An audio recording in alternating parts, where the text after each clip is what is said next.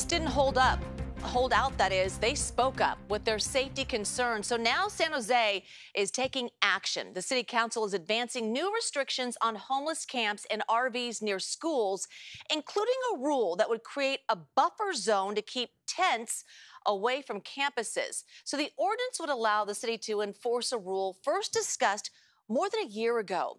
Katie Nielsen explains that's when parents and students asked the entire city to step in. This is the entrance to KPIX Collegiate in San Jose. It borders Independence High School here on Educational Park Drive. But just a few feet away, almost a dozen RVs, homes for some of San Jose's more than 4,500 unhoused residents. For the past year and a half, we've been involved in some advocacy surrounding our school safety and security. Alfredo Hernandez is a senior at KPIX and says some of the people living in RVs have scared his classmates. She was catcalled by one of the unhoused residents living here and neighboring our school, and that really made me realize how severe this issue has gotten and how we need an immediate solution. Alfredo says the RVs started parking around the school during the pandemic, and that's when the problems really started.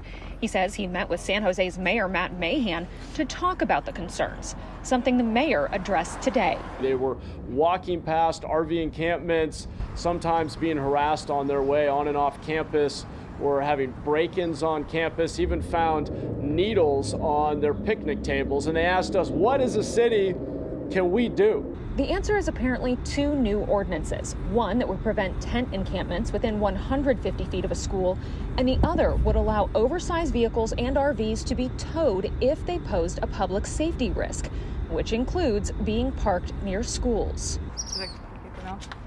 This is her house, she says. For those like Ana Guerrero, who lives in an RV parked next to the school, she says she started parking here a few weeks ago because she was out of options. We're here because we're struggling. We don't really have a place to go, you know, because there isn't really places where you could park.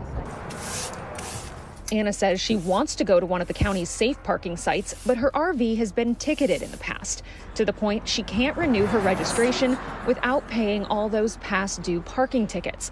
And she can't park in a county safe parking lot until she gets her RV registered. We're just trying to survive. We're just trying to survive. We are not advocating for the criminalization of our unhoused neighbors. We are advocating for a solution that benefits both us, the students, and our safety, but also advocating for a solution that benefits our unhoused residents. The City Council's final vote on the ordinances is May 21st, and if approved, enforcement will begin sometime after that. Katie, thank you. And the city said it will begin focusing efforts around Independence High School, as well as Shirakawa Elementary School and Challenger School's Berryessa campus.